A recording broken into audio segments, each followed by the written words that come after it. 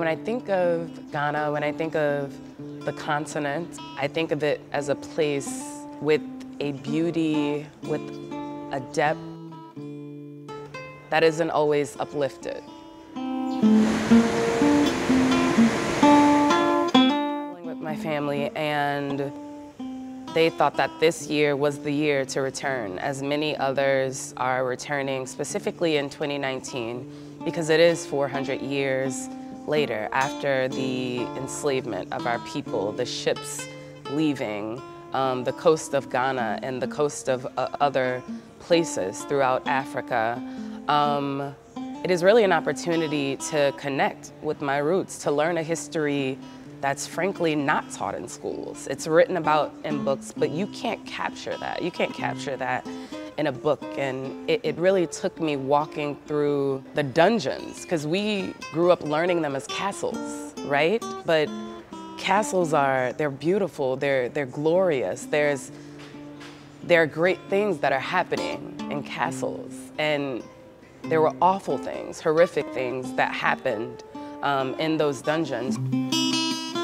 To hear the stories and to see the separation of children, of women, of men, to see spaces underground where they couldn't even stand up, to stand in the dark rooms with just a bit of light, a bit of air, to be in a room where I could still smell the stench of feces, frankly. Years later, hundreds of years later, you can still smell it.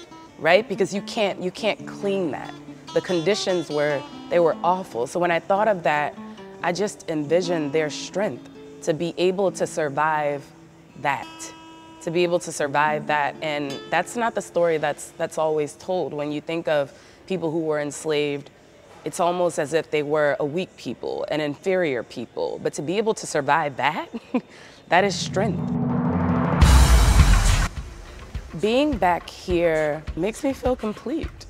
It makes me feel like a part of me that was missing, a part of my life experience that was missing, has been filled in. I don't know what my journey would be like if this moment had not happened. It has given me a deeper sense of purpose to go back and tell all of my friends, everyone that I know, that if they haven't touched the motherland, if they haven't been to Africa, they need to come specifically.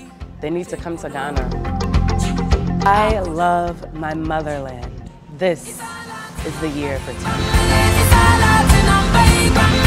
10.